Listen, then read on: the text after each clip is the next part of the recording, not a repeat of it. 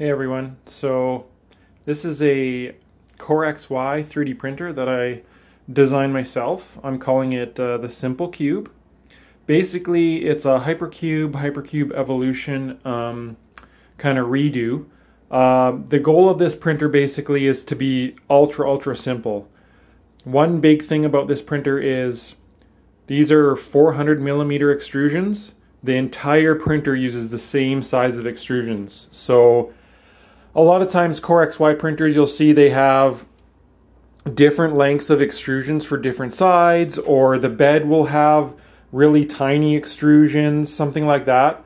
I wanted to build a printer that you could just go to your extrusion supplier, type in 400 millimeters, 500 millimeters times 12, click order.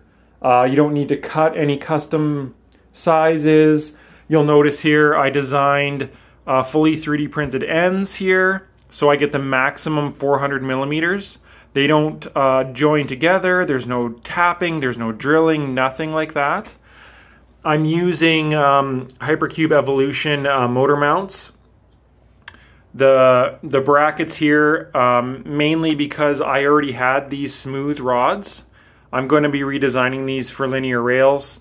And then the brackets here are hypercube evolution as well. I designed the whole Z myself, again keeping this thing ultra simple. There are no bed leveling screws whatsoever. It's basically a piece of glass, tempered glass I had from an old 3D printer. I'm 3D printing some brackets. This has a old ham coupler. Basically the Z is able to actually move in here. You can see that every which way. So there's no Z wobble transferred to my bed. I just have the connections here. Again, ultra simple. This just runs on some rollers for the actual spool mount. I'm just using a BMG clone here. It's Bowden right now. I'm going to be designing version 2 here shortly, which will have all the belts will be actually up on the top here. I'm going to be designing much more robust corners for the tops and the bottoms. This was kind of just an early prototype. Does this work? Will this print well? This structure is not even that rigid at all. I'm using super cheap belts from Amazon, just kind of linear bearings I had lying around.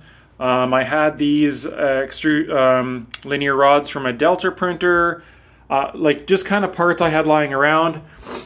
This printer of course runs Klipper on an SKR Mini 2.0. Again, super cheap, there's no LCD. Klipper handles all the auto leveling.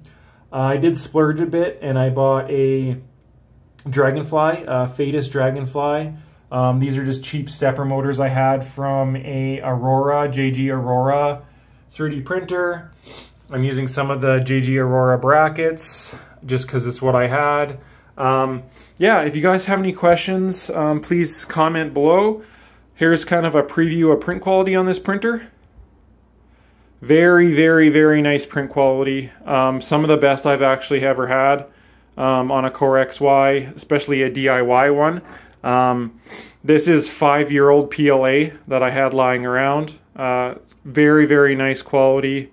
Like I say, this printer is not rigid at all as far as its frame. This version 1 here. I'm printing relatively slow. Kind of just a first iteration. I'm going to be beefing up these corners quite a bit. They'll have basically 4 actual screw mounts here, a 4mm top corner here on each end, and all the belts are going to be moved up to the top. I'm going to go to a 10mm wide GT2 belt instead of the kind of standard 6mm that most printers use. I want this to print very quickly. A lot of acceleration, print very fast, so version 2 is going to have that. But yeah, if you have any questions, want to see the printer working, anything like that, please comment below. Thanks guys.